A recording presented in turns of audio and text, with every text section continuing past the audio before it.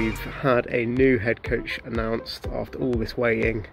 There was a lot of questions about when it might come, who it might be, and it turns out it is Matt Taylor.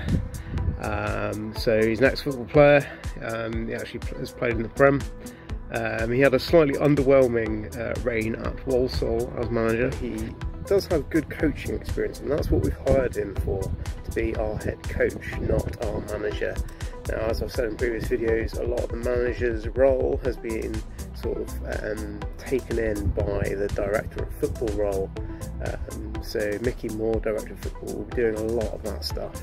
And Matt Taylor's really more focused on what's on the pitch.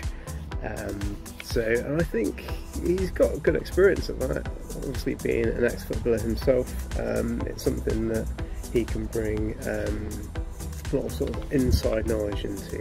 And he said, "I'm aware the football club has a successful playing style, but of course that style has been gutted by the leaving of our manager Cottrell and a lot of the key players, including the likes of Pennington." It's gone already, it's been confirmed, and rumours that Morosi may follow suit. You know, other players as well, bouncing around between teams. So you kind of think, well, what is our style then? You really need to flesh out that skeleton of those who are left. Another thing that Matt Taylor said is that his aim is that the first game against Cheltenham, the team will just be healthy and do their best. And that he doesn't really have long-term aims, but that anything beyond that will be to win as many games as possible. If that was a full-on manager saying that, I'd be slightly concerned. Mickey Moore has taken on a lot of that sort of role.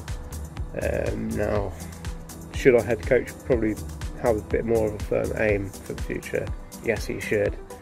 I am a bit disappointed by Matt Taylor saying that he just takes it almost like one game at a time.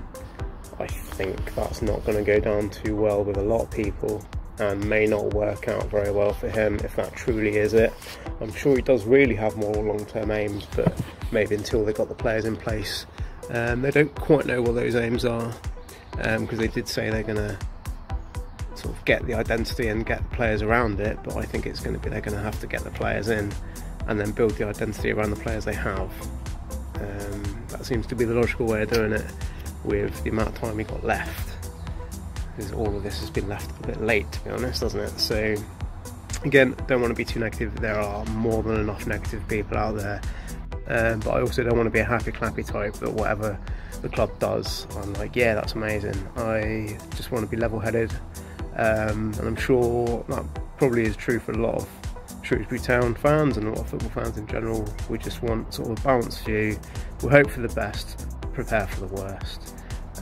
So I think it's good that we've got someone in place. Whether he was the right man for the job is yet to be seen.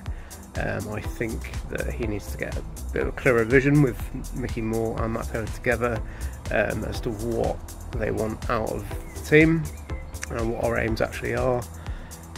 So yeah, there's positives and negatives, and all we can say is come on Salop.